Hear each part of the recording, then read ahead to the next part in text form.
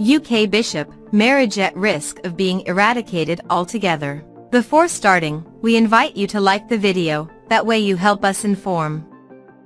The institution of marriage is not only in cataclysmic decline, but is in danger of being eradicated altogether, a UK bishop has warned. During a sermon October 14th at a Mass for a diocesan celebration of marriage, Bishop Mark Davies of Shrewsbury, England, told a congregation of married couples, "It is hard to imagine in little more than half a century the promises you have made, the vocation you embraced would be increasingly exceptional.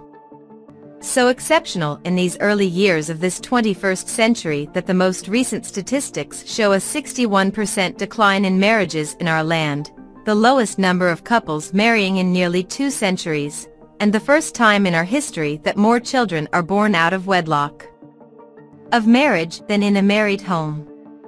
He continued, "The headlines do not seem to exaggerate when they speak not just of a catastrophic decline but of the demise of marriage in Britain. The social consequences of such a loss are only just beginning to be determined, not least for the welfare of children." Davies went on to speak optimistically of the hope offered by Christian marriage, saying, "At a time in our history when marriage is increasingly lost from sight, the witness you have given simply by living out the promises of marriage through every trial and hardship is no longer valid.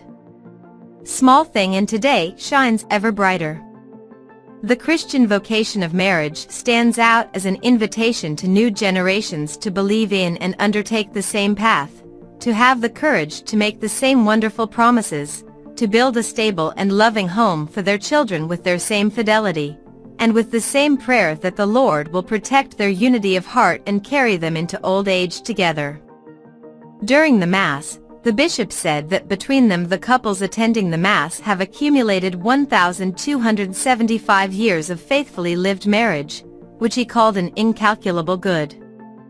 According to the UK Office for National Statistics, 113,505 divorces were granted in England and Wales in 2021, an increase of 9.6% compared to 2020, when there were 103,592 divorces.